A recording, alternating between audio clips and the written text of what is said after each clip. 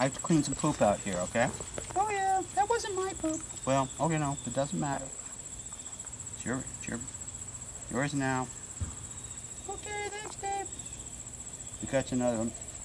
You got a few more days of this before you go hanging down, right? Yeah, I'm kind of thinking about it. I don't really want to fly. I mean, I get kind of scared thinking about that big trip down to Mexico. Well, I know, but everybody gets a little bit scared about it. But you'll, as you get closer, you'll go, Oh, I gotta go. I gotta fly. I know. I hear it's a tough trip, Dave.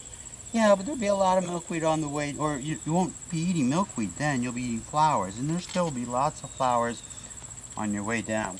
I hear Texas is a tough place. Well, Texas is tough for a lot of people.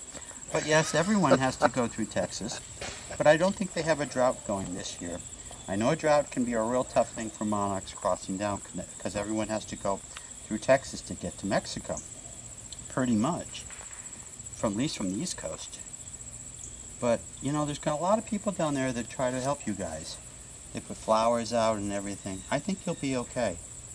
Okay, but you don't have to worry about it now. You got a few more days of this. Just eat that milkweed. Just keep on eating. Just chill. Just chill. And then you got your chrysalis stage, which is real chill. And then we'll work on the. But I tell you, you know how you can't see much right now? You're gonna have amazing vision when you become a butterfly. And guess what else you get to do? Fly? Yep, fly. Oh, how will I know where to go? Well, from what I understand, the sun, you guys use the sun to go south. Really? Yep.